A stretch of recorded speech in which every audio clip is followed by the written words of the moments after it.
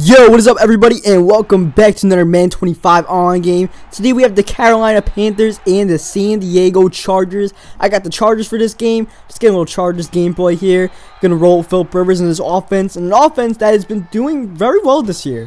Which, I mean, not a ton of people expected, especially with people calling for Phillip to be traded or something or whatever in San Diego. People are like, what's wrong with Phillip? This year he's having a great year. You know, I don't want to say he's a top MVP candidate or anything like that, but if you have a top 10 list, he might make the bottom half of that top 10 list because he's been playing that well this year. But the Chargers are on the brink of missing the playoffs, and they need somewhat of a miracle to come through. They need the Dolphins and the Ravens to lose and all kinds of nonsense. For the Panthers, they're doing really good this year, and I gotta watch out for the Cam Newton option and all that. And so far, we do a good job. We force our opponent to punt the ball right away, and we get the ball, and we run a flea flicker right away out of the gate, and we find Vincent Brown there in the middle of the field there and get a good gain. And this is a subscriber game, so you know, that's that. And the Panthers defense as well is good. Not only do they have a good defense, but they have a pretty stout defense, and their RB ends up wide open, and I'm like, really? That dude's that open? And we don't getting the first down there to Ryan Matthews, putting together a decent drive so far until Vincent Brown fumbles the ball, and then one of my receivers just completely misses it. I think that's Keenan Allen there. Keenan Allen just completely whiffed at the ball there, which is just a product of Madden, and just fumbles in general that people don't seem to get. But next play, it looked like he had a catch there.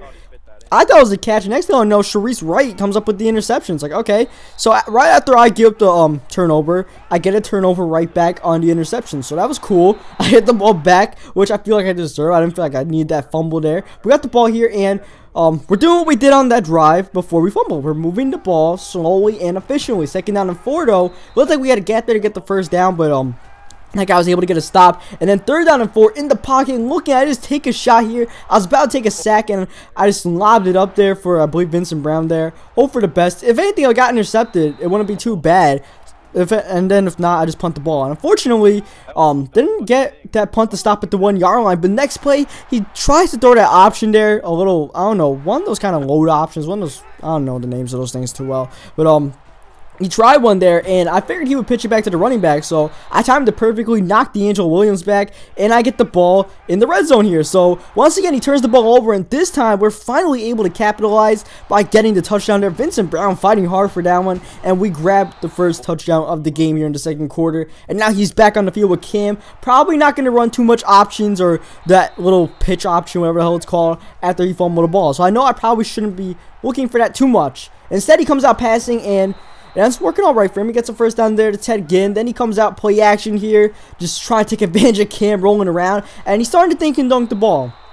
He's not really looking for anything deep, and I'd rather people look for something deep because that increases the chance of an interception, like the one he threw to III RGIII. But now he's playing it smart. He's taking what I'm giving him pretty much. And then Cam Newton decides, yeah, I'm going to get a little bit more. I'm Cam Newton. I'm a complete beast, and I can break tackles at any time I feel like it. Next play, I try to send a blitz there, but he doesn't find the open guy. He finds the whoever that was. I think it was a tight end. And then he runs the screen pass here. I was just a little bit off. I could have made the tackle there, but I got smacked by an offensive lineman. Ball goes to the 1-yard line. He tries to run in with D'Lo, but we stuff him. 2-yard loss there. Though next play, he runs it in with Mike Tolbert and gets the touch. Actually, he doesn't get the touchdown here. It's third down goal at the 1. We have a chance to make a big-time defensive stand, and he comes out passing. Unfortunately, he does get it there to Greg Olsen for the touchdown, and that was really close to being one hell of a defensive stand for us at the 1-yard line. Made that great play with Weddle, and then even stopped Tolbert, but eventually we give the touchdown there, unfortunately. So we're back on offense. We haven't been on offense in a while. Last time we were on offense, we scored. So we come back doing what we did before. Run the ball at Ryan Matthews, get some good gains.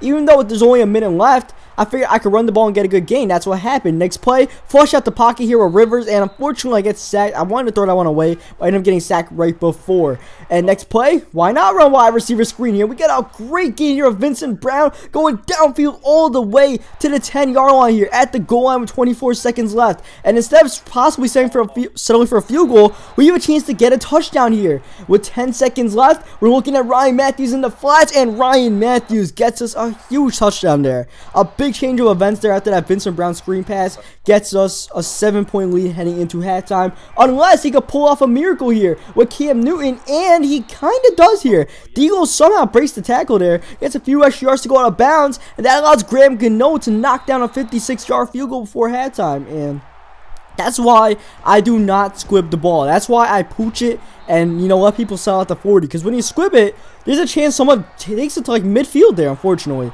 And that's what happened to us, and we should never give them up those 3 points. And this play, this was a subscriber play right there, where someone knows your plays. Someone watches you on YouTube and knows exactly what your read is on the play. I mentioned it a lot of times. On that play, when blitz is coming, I throw it to the post route. And I even asked the guy afterwards, like, you definitely knew that I was going there. He was like, yeah, I knew that. So, unfortunately, that's what happens sometimes when you play subscribers. They know what you're doing. And, you know, I sometimes will try to run a halfback pass, and people will run commit right. I'm like, really? But, they're expecting a halfback pass. So, that's just an element I have to deal with in games. And, unfortunately, that one cost me because I get ball half there, chance to control the game, get a 2-possession lead. Instead, now all of a sudden I'm down by 7 and just tossing up lobs there to Antonio Gates here. So, you know, it's a little bit frustrating, but we do have to overcome it, and we're going to do what we've been doing all game. Not getting big plays, but taking what he gives us. Here, 3rd down 9, big time play there, because we didn't get that. We would have been a little bit screwed there, but we're able to find Eddie Royal there for the 1st down. I was trying to get a run game going out of this formation, and even though that one run got us a few yards, besides that, it hasn't been working out too great. 2nd down, I want to throw that wheel route there, and I eventually just chuck it up there. Not a good decision. Thankfully, I get bailed out there. Someone swats it instead of intercepting it. 3rd down and 1 comes up, and we find Keenan Allen there, and Keenan Allen is gone. Looked like that might have been intercepted there, but Keenan Allen ends up getting a touchdown out of that, and we grab back the lead here. So we do what we had to do. Got a touchdown, we score right back. Now all of a sudden it's all on him to try to score on this drive. And look at Cam Newton going in complete beast mode. And there goes Cam. Cam at the 20. Cam at the 15. And Cam finally tackled at the 11-yard line after completely beasting. Juke moves, stiff arms, all kinds of stuff. And next play, D'Lo. This is his best Cam Newton impersonation by just stiff arming a guy all the way into the end zone. And, you know, me talking all game about thinking and dunking him, and forced them to do that. Here he comes getting 2 big plays from his running game, and I did not like that at all, especially the way it happened when we should have contained him. Didn't like that at all. Right now Cam Newton is just playing like a monster right now. I gotta just watch out for all Cam Newton runs. How about I do a little Phillip Rivers run there? Why not? Here, 3rd down and 6, and we find Antonio Gates for the 1st down. Of course, when you're playing for the Chargers, Antonio Gates is the security blanket, so you look for him in the middle of the field as much as you can. That's what I did there on 3rd down. I found him for the 1st down. But after trying to run the ball for 2 downs, we get absolutely nothing there. It's stuffed, bringing up a 3rd down and long here. I'm looking at Antonio Gates again. He gets it, and he unfortunately stumbles on like dirt. Like, I don't know how he stumbled. No one even touched him, and the man just fell down. And I cannot get the 1st down. Somebody picked up a great block there, but Antonio Gates fell down, and I had to punt the ball because of that. So that's really frustrating. I should have had the 1st down there, but the man just tripped over a ghost. I don't know. And now instead my opponent gets the ball back here in the 4th quarter, already up by 3 points and chance to extend the lead. But Dwight Freeney off the edge sacks Cam Newton on 1st down, and then 2nd down and very long. Have him just, you know, forcing the check down there, and he can't even get that. And now it's 3rd down and 18, and now we have a chance to make a play on defense here. But he throws a great pass there, just squeezing it in between my 2 defenders to Brandon LaFell for the 1st down. Now son, the clock is a factor, but now son, it's not a factor because there goes D'Lo. D'Angelo Williams busts off a huge run almost all the way for a touchdown at the 2-yard line here. Next play, running the ball with Cam, and Cam, get off of me. Cam just like, get off of me. I am 6'6", like 250. You're a scrub compared to me, alright? You're just gonna get off me like a fly. And my opponent takes a 10-point lead here, and we need to pull something out of our ass here. We want to come back in this game here.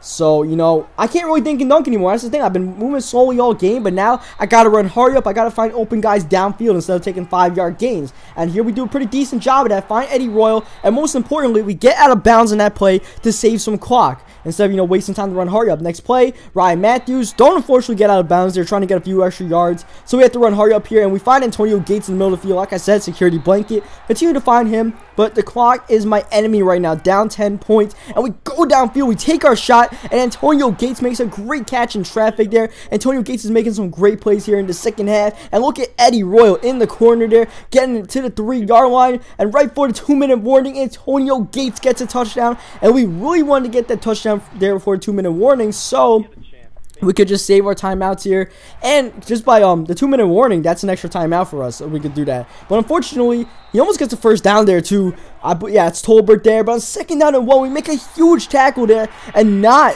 make him get a first down. Then on 3rd down and 4, he tries to pitch it to D'Angelo Williams, and we have it contained. So that 2nd down and 1 tackle ends up being huge, as he could have gotten a first down there, kill clock. Instead, we get the ball with all 3 timeouts, only down by 3 points. And with the epic music going on, so you know, we gotta pull something out of our ass here. The epic music is going on, right? Early on, try to get the run game going, nothing happens. So I'm like, alright, gotta go passing, and gotta go to Antonio Gates, as he has been the guy in the 2nd half of this game. But Antonio Gates can't get the first down. 50 seconds left in the pocket, throw it to Ryan Matthews there, who's wide open, trying to get out of bounds there, unfortunately cannot. Run, hurry up, next play, try to run the ball, Ryan Matthews, and we get out of bounds there with 32 seconds to go, trying to get a field goal to tie or a touchdown to win. 2nd down and 3, Vincent Brown gets the ball but cannot get the first down. Once again, clock running, do not call a timeout. 3rd down and 1, we're looking at Antonio Gates, but he's covered, I have to throw it away because pressure's coming. And now 4th down and 1, I can't kick this field goal, I gotta go for it, so I quarterback sneak it, and Phillip Rivers fumbles the ball on the ground, being kicked all over the place, and we recover it. Phillip Rivers recovers his own fumble. Thankfully, we get the ball back so we can run a screen pass next play. And look at Ryan Matthews trying to score the game-winning touchdown, but he gets tackled at the 21-yard line with 4 seconds left. Out of bounds or not, clock stops since we have field goal, and we kick the field goal here to send the game to overtime. And oh my God, did you guys see that play though? 4th down and 1, and Phillip Rivers fumbles it and then kicks the ball in midair, and it somehow lands back on Phillip Rivers. I'm not sure how the hell this is in overtime right now, but since we're the away team, we get ball, we receive, and we get a chance to score the game-winning touchdown, which is why I wasn't that worried if I got the field goal there to tie the game, because I have a chance to score a touchdown here with all of this clock necessary to win the game straight up. So now I can dink and dunk all I want, you know? And here first play sends an all-out blitz. Probably should throw into Ryan Matthews, but I'm Antonio Gates locked right now. Look at him, 8 catches in this game for Gates. But 2nd down and 1, he makes a big-time stuff in the run game, bringing up 3rd down and 4 instead of a new first down. But Antonio Gates, once again, Gates is killing it, and Gates getting a lot of yards after the catch there. Next play, run the ball here, Ryan Matthews. But just like the way it's been in the 2nd half, run game not really working for much, and someone on the defense is injured, bringing up 2nd down 9, and he brings a blitz here, and I throw it deep downfield to Eddie Royal, and Eddie Royal catches it, and Eddie Royal's in the end zone, and that's the game. We win the game in overtime on a deep throw to Eddie Royal. He gambled sending a blitz, and Eddie Royal is one fast man. He's gonna beat almost anyone one-on-one, and we come out with the win there. So, hell of a game, man. Hell of a game.